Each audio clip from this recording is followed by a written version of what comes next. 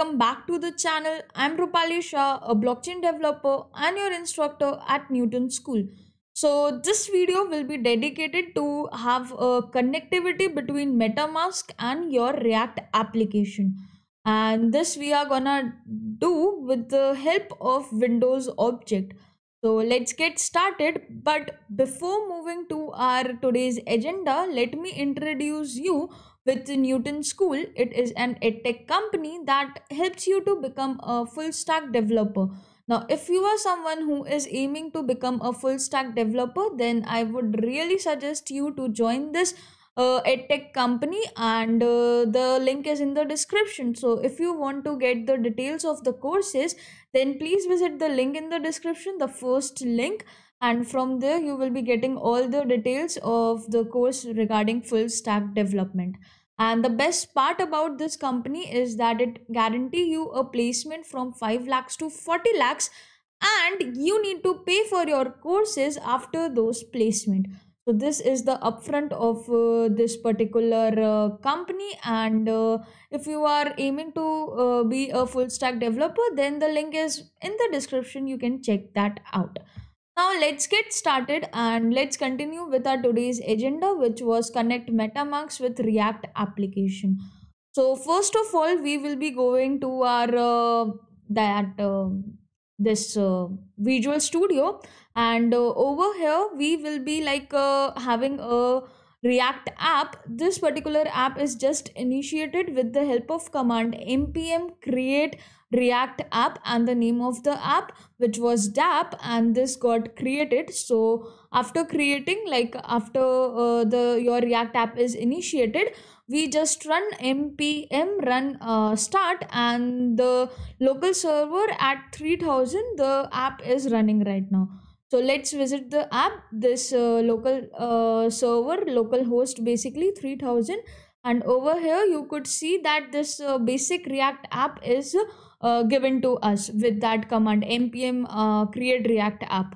And before like having developing our front end and then connecting it with MetaMask, I would like you to introduce with that what we will be exactly doing. So it is an site, you could say, which is basically decentralized site, and over here you could see one option which is connect wallet. So when you will be going to this connect wallet option, you will be getting like two options, like you can choose whether you want to go with MetaMask or wallet connect. So our today's agenda is to go with MetaMask. So the way we selected MetaMask, it open our MetaMask pop-up, and okay, it asks us to verify your account. And once you will be verifying the account, you could easily get connected with the site, like your MetaMask wallet is now connected with the site. And same thing we are planning to do with the our own application, which we will be going to make. So let's first create a button, and let's just define some functionality to that button. So let me do one thing. Let me just clear out everything which is present in our render option, because we don't want any else thing to be rendered. We just want a button to be get rendered. So let's just do that. Let's just remove everything, these headers and all. Let's just comment. Okay, let's just remove it. It's not the use to comment. Let's just have a save, and yeah, we are having a blank file. Now in this blank file, we will be having one h1, and this will be like connect to the wallet, and let's just save it, and it help us to have a centered margin which is connect to the wallet. And now we will be having one button which will help us to connect to the wallet. So let's create the button, button button, and this button is having one particular text, which is wallet, or we could just write MetaMask.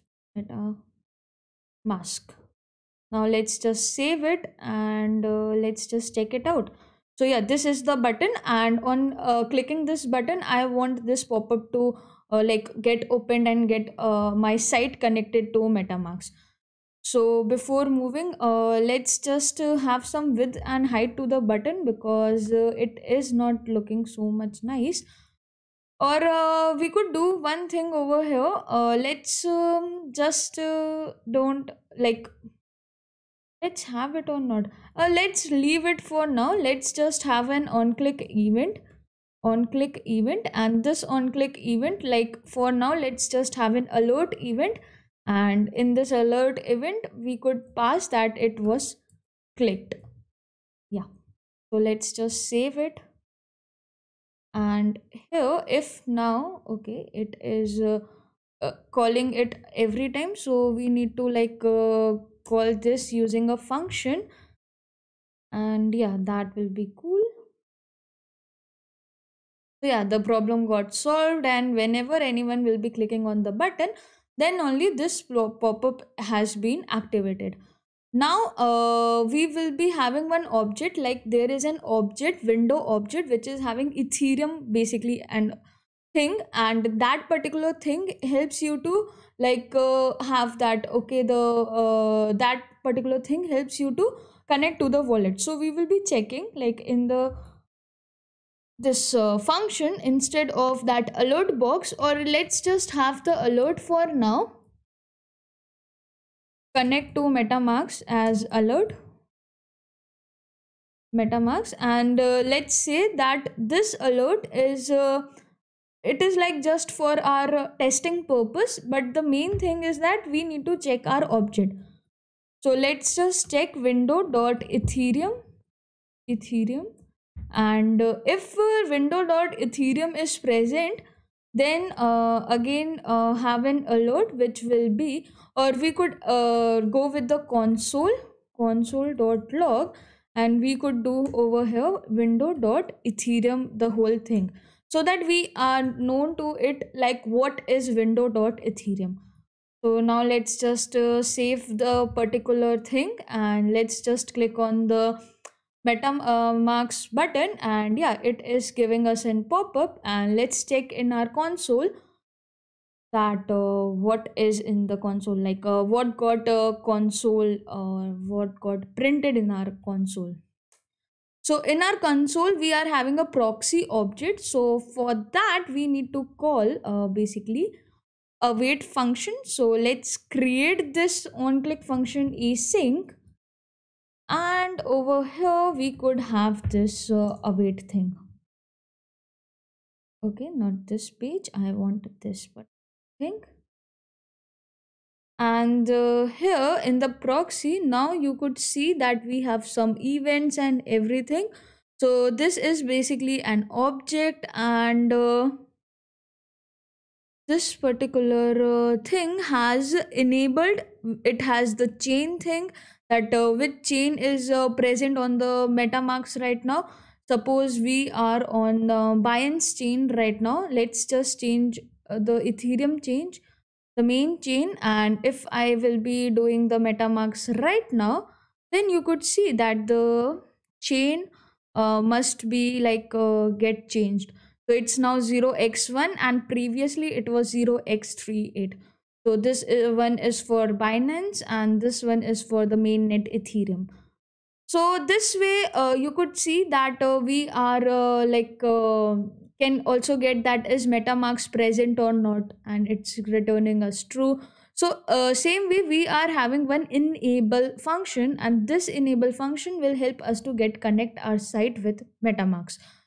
So right now, like instead of this window.ethereum, we could have one enable called enable, and let's, this is a function. Okay, I need to check out the spelling because we don't want any typo right now. Enable, yeah, I guess it's a typo.